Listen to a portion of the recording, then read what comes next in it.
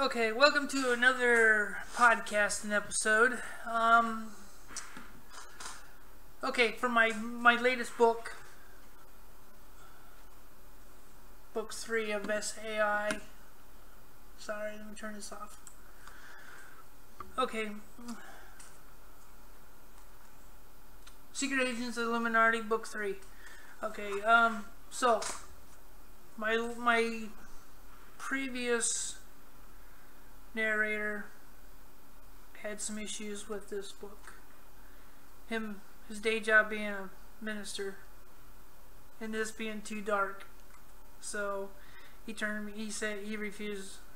So can't really blame him. He's a preacher, you know, and I'm surprised he did the last one. Probably why he asked for an advance copy to read, to proofread, see what he's getting into. So yeah, so we hired a guy named Mason Tell. Another awesome name, okay? You gotta have an awesome name.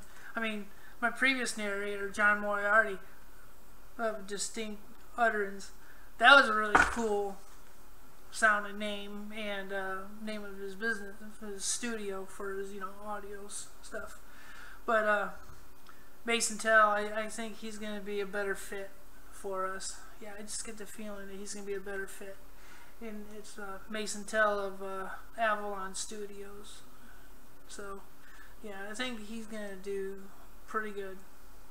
So we're excited.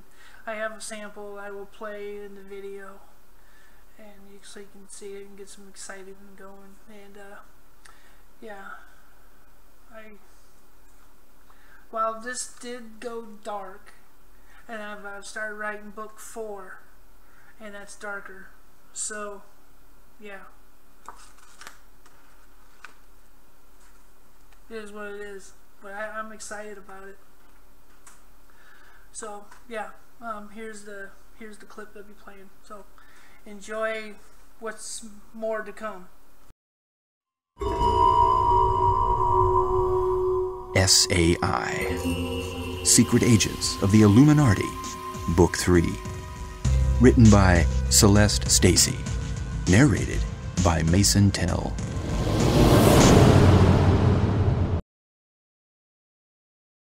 In Budapest, the Frenchman is at a cafe enjoying a hot cup of coffee while reading the newspaper, when a dark and mysterious man sits down abruptly. Without looking up from his paper, the Frenchman greets him. "Morning, Doctor. How long has it been?" Dr. Death exclaims with a smirk. 1945. The Frenchman nods in agreement and speaks. "Not really pleased with your handiwork on Jack." Dr. Death replies. "Oh, come now. The Medusa curse saved his life and enhanced him a bit." He chuckles. "Is the idiot rich?" the Frenchman exclaims. He continues in a calmer tone. "What are the pleasure of this meeting?" "Special operation coming down the pike. Been told the awards banquet for the SAI will be held planetside," the doctor informs the Frenchman. The Frenchman listens, then voices his opinion on the matter. "You know, maybe we should cut our losses with these girls. And maybe just work on our criminal enterprises to make some money. I've come to realize that with revenge, you have to dig 2 graves. One for your enemy, and one for yourself." Dr. Death sits for a minute, in silence, taking in what he just heard. Then he reasons. It's more than simple revenge. We are fighting for control of our people, and everything is at stake. Now, once we go back to our home world, we need to be in control of the council. Right now, we already control 3 members. The Frenchman, fed up on the matter. "Bah! Time to move on. We lost our chance back in 1865, in the fair rejection of the SAI. He sits back, crosses his legs, and sips his coffee. Dr. Death, ready to lose his temper with his fellow henchman, asks impatiently, "Look, are you in or not? Or Should I tell Jack you rather not help me?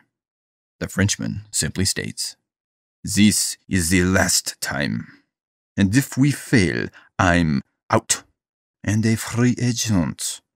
Got it? The doctor nods, and they both go their own ways in Budapest. Okay, you listen to the audio clip of the audiobook that we're producing. It's totally awesome, ain't it? Right?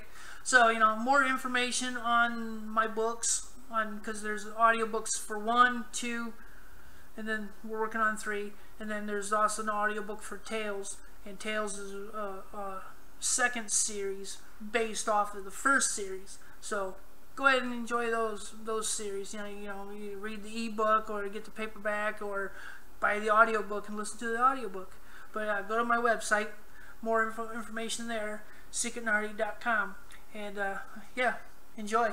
This is Celeste Stacy. Have a good weekend.